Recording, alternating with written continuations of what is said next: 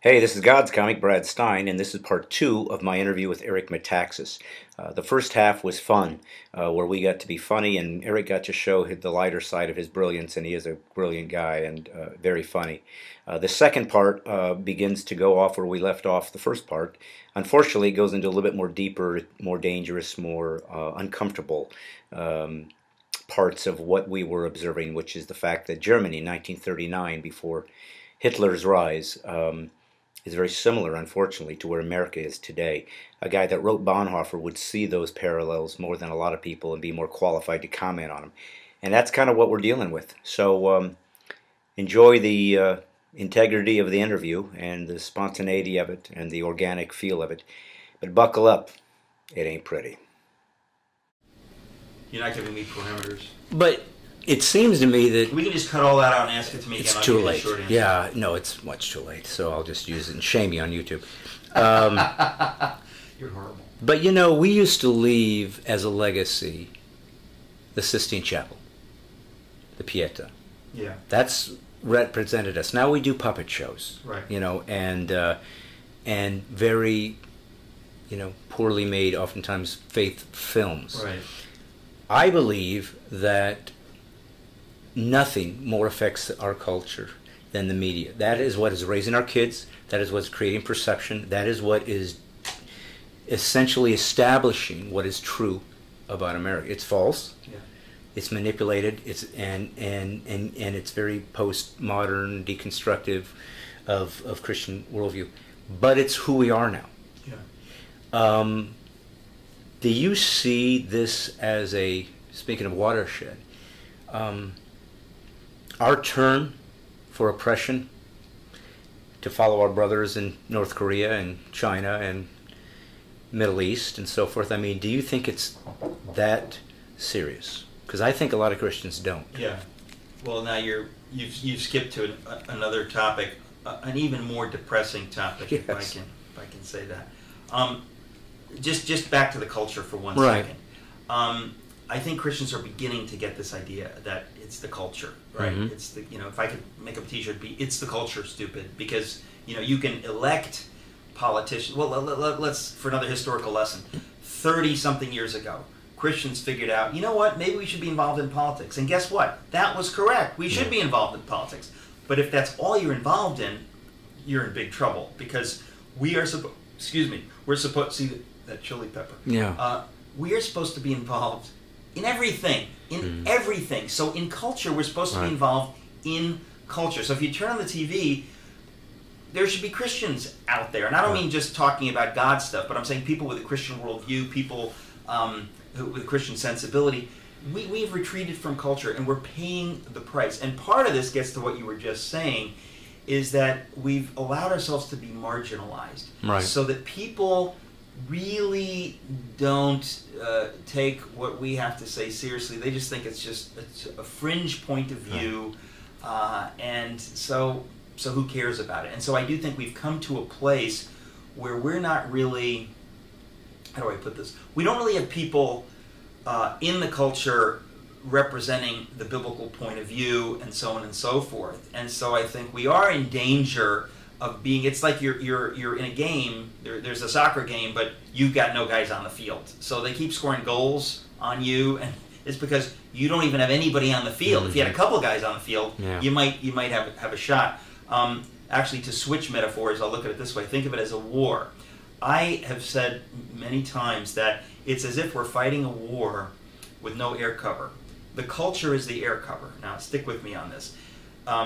You can elect Christian politicians, but if you do not have in the culture, on the TV, in the world of media, people representing some kind of Christian worldview, and I'm not talking about hot-headed, hyper-conservative. I'm just talking about a biblical worldview. If you don't have anybody in the culture putting those ideas out, then when you're talking about legislation or you're talking about any of these other things, you're going to lose the battle, because the arguments that need to be out there, they're not even out there. Mm-hmm. So it's like fighting a war. You've got more tanks, more troops, but you don't have a plane in the sky. Mm-hmm. That's really the metaphor.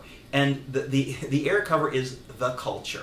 The magazines, the TV programs, the sitcoms. Think of, is there a sitcom that comes from kind of a Christian point of view? Now, there's so many millions of Christians in America, so obviously if you think of the free market, it's going to deliver up some sitcoms coming from a biblical point of view where sex outside of marriage is frowned upon and blah, blah, blah, blah, blah. I can't think of one.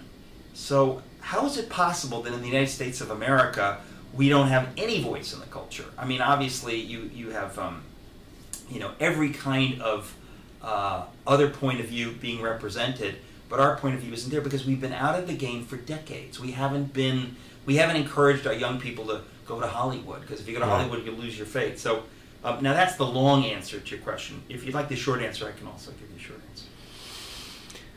Well, I'm curious though, and this sounds Christianese, but yet, if we take this seriously, I guess we have to bring this up. Part of this has to be a spiritual dimension of battle. Yeah.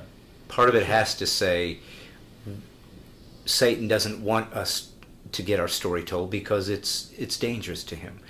But correct. How can we convince the gatekeepers of media, who, by and large, are not believers, certainly have no moral convictions that are similar to ours, to believe that it is relevant or in some ways has a value that they should tap into? Is there a monetary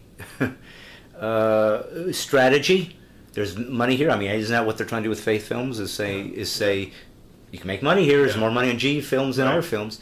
I mean, where do we balance the spiritual element that we can't control, that is our fight, right, and how much we are allowed to engage culture? I mean, in a passionate, righteous drive. When does it cross the line and suddenly perhaps isn't the way Jesus would have done it? I mean, that seems to be sometimes tricky. When are we pushing too hard and trying to secularize our methods? Right. Does that make sense? Yeah. Not to me, it doesn't make sense. No, and I didn't mean it to you. I was speaking to the guy next door, but he hasn't responded yet. I don't have an answer to that. I don't have an answer to that. I think that it is complicated. Then why did I ask? I don't know. Okay. I don't know. But I think there is a spiritual element to it. That let's be honest. If folks like you or me had a presence in the mainstream media and a voice, we would be able to say things that people aren't saying. It would resonate with millions of people who are already sort of thinking that way and who are looking for somebody to say those things. If you believe in a spiritual dimension, that would be really threatening to the other side. Let's face it, that's going to be way more damaging than electing one more born-again congressman. And so I do think it's a spiritual element. I think that we're just going to continue to pray and be faithful and trust that God has a plan. I believe he does. I really do. Can you turn that off? Put that right in the middle. Yeah. Would you like me to? I don't think it's that. I think it's that middle one. Thank you. And then you got to turn the other one on the left back to the left. There you go. Thank you, sir. Yeah, he's also my grip. I think I just called myself a cab. Yes, with the other button I pressed. Yeah. Well, I've been speaking as a comic about worldview, about sort of standing up for principles that I believe the Founding Fathers certainly believed in. I mean, there's constant two sides to that story. We have wall builders and David Barton, who's very much about the original intent of the Founding Fathers. They're very much driven by Judeo-Christian ethic. We certainly know that the Pilgrims came to escape religious oppression. That's documented. The Mayflower Compact couldn't be more Christian.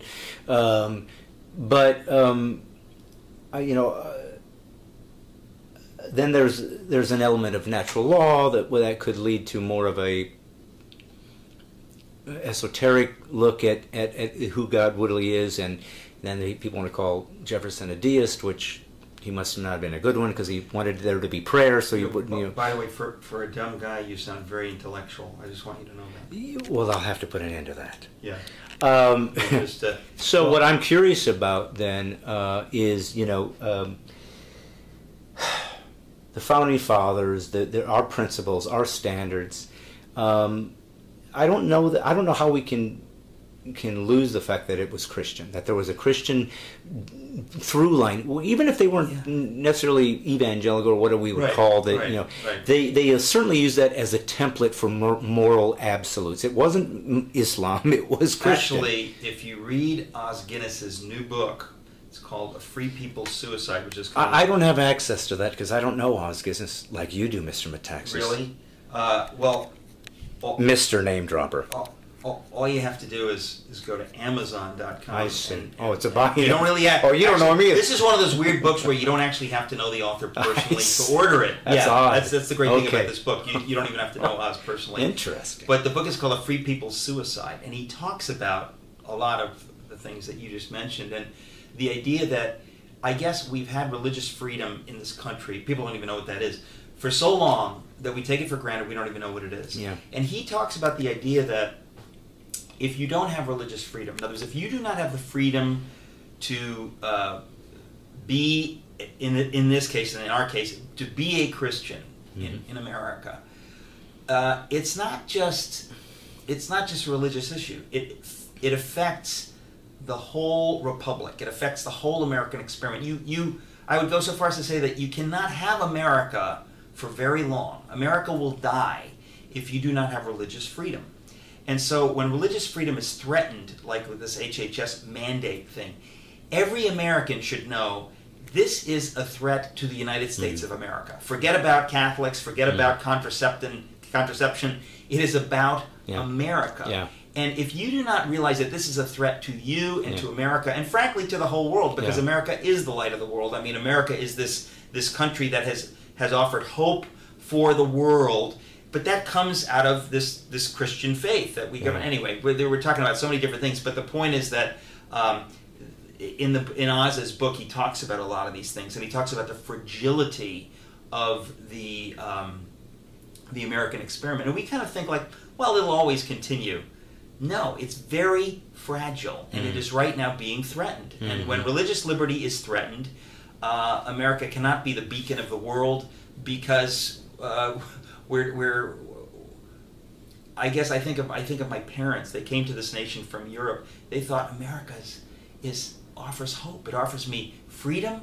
It offers me opportunity. If I work hard, even I who have no education, if I work hard, I can buy a house and I can send my kid to college, and maybe he'll go to a good college if he studies hard. And I went to Yale University, and all these hopes that people around the world have looked to this nation. It didn't just come out of a vacuum. It's not just because this is a great continent that we live on. It comes out of ideas that are fundamentally biblical ideas, and I know that genuinely those ideas are being threatened right now. And I don't know. I mean, there's a lot to say on that, but people need to know that this is actually serious. Yeah. Can we be serious? Yeah. No. Well, it is serious, and it's important.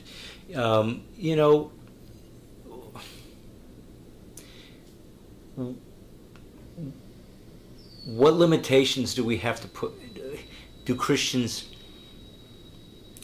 have to put on themselves when it comes to defending ourselves? I mean, you wrote this amazing book, Bonhoeffer. He was an amazing Christian man, an incredibly articulate, intelligent, intellectual, academic, theologian, committed to his faith, committed to Christ, and would have pulled the trigger and blown the brains out of Adolf Hitler. How does he justify that? What is that, a just law theory? Show me. Well, it's kind of like, I talk about this a lot when I'm speaking about Bonhoeffer, which is constantly around the country, and people ask me that question. And I think, first of all, you have to realize that Bonhoeffer, he was not gleeful about the idea of having to resort to violence. So when people say, like, I want to put a bullet in, Hitler's head, or whatever, the flesh, carnal desires to do that, that does not honor God. Bonhoeffer was very sober and very prayerful, and probably very sad in a way that he was forced to be involved in a conspiracy to end the life of the head of state. So this is not something I think that he was gleeful about. But I think that, scripturally, David killed Goliath, and we don't say, well, but then he repented. Yeah. When he kills Uriah the Hittite, effectively, that is clearly sin, that's murder, and he repents. This is something different. And to kill Adolf Hitler, I think Hitler was the architect of such evil, and Bonhoeffer knew enough that he knew that if we don't stop Hitler himself, this will continue. It's very complicated. That's why I always hope people read the book, kind of get the nuance, because it's not just like getting a gun to kill one guy. Right. But at the end of the day, that was part of the plan. That if we don't kill him and his top lieutenants, the National Socialism will continue, and it'll even maybe take more virulent forms even without Hitler. Right. Well, it's really easy for us now to look back at Germany and 39 and seem like we saw the writing on the wall, and why didn't they see this, and why wasn't this obvious, and why didn't it be stopped? And in retrospect, to think we've learned a wonderful lesson, and look at these wonderful monuments we put up to the Holocaust, and aren't we wonderful people now? Like we learned a lesson. Right. How close do you think America is to where they were in their absolute naivete to what was happening, and how do we get to a place? How can we be that stupid in a nation this smart? Well, this is the case. If any time I have brought up, excuse me, anytime I have brought up the idea, the parallels to the Third Reich, people immediately, and this is because of